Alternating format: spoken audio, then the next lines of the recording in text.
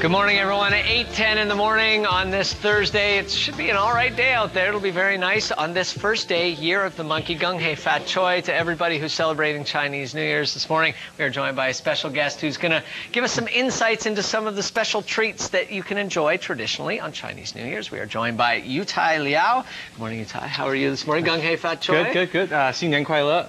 Thank you very much. What does that mean? Happy New Year in Mandarin. Excellent. Well, thank you very much. We actually had a discussion about the differences between Cantonese and Mandarin this morning in our office. Now, we're going to talk about some traditional food today. That's right. You know, Chinese New Year is a very big deal for us. It's like Christmas Eve, Thanksgiving, all rolled into one. And this is the 4,701st Chinese New Year. So we had a lot of practice at this.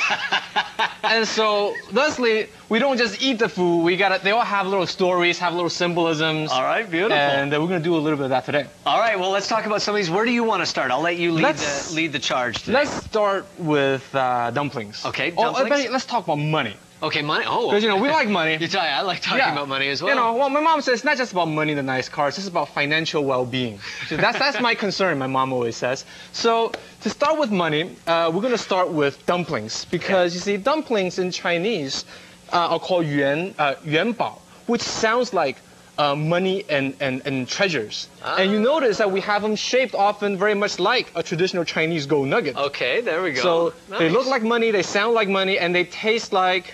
We'll get back to that. Okay. They taste so good. They're very easy. Dumplings.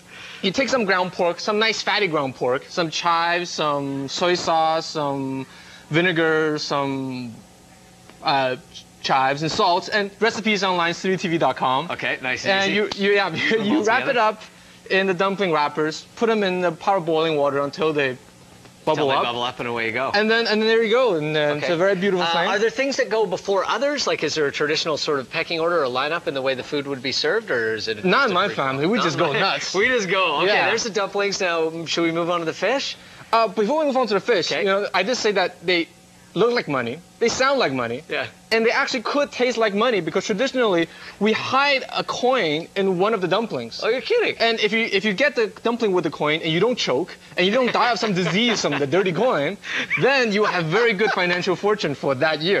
Very nice. Did you put a coin in one of these today? Well, I don't know. You guys have to find out. All right. Well, we'll find out later on. And I bet Grant. Well, we won't know if Grant or Cameron ate it. He'll just swallow it whole. All right. Now, can we talk about the fish? Right. Now, the fish also has some symbolic reasoning to it as well. Absolutely. You see, now that we've got the money, we want more of it. So we want extra abundance of the money. So you always in the Chinese New Year's feast have fish. Okay. Because fish in Chinese, yu, sounds like extra. Okay. So you want extra. Right. And another tradition with the fish is that not only do you have fish, but you never finish the fish. Why?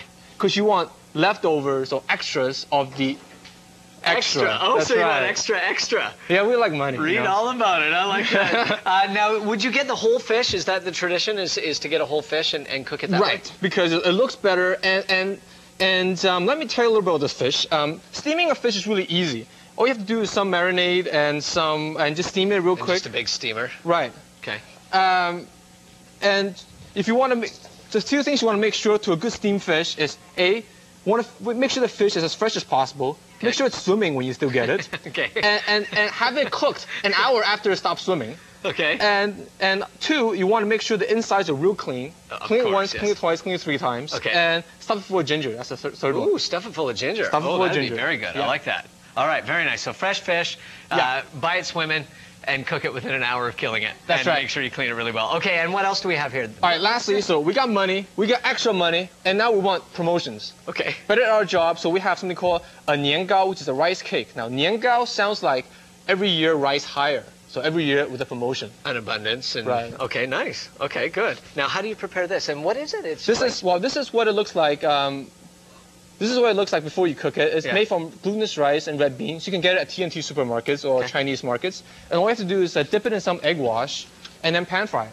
Okay. And that's it. Very nice. That sounds nice and simple, and that would serve as dessert. Now, I apologize. We don't have any chopsticks here. We all forgot about it. What should I put on this? Is this dipping for this? The dipping could be for that, but today the dumpling is so good, you should just eat it with chili oil. Okay. Oh, lay some on me there. Okay, Yutai, thank you so much. Always a real pleasure to see you. Awesome. You do a great job. Yutai is an online columnist. If you want to find the recipes that he's prepared today, you can go to citytv.com and you'll find out a little more about Yutai as well. We're going to we're going to throw it over to Mark for the day's headlines, and I am going to eat a dumpling. Happy New Year.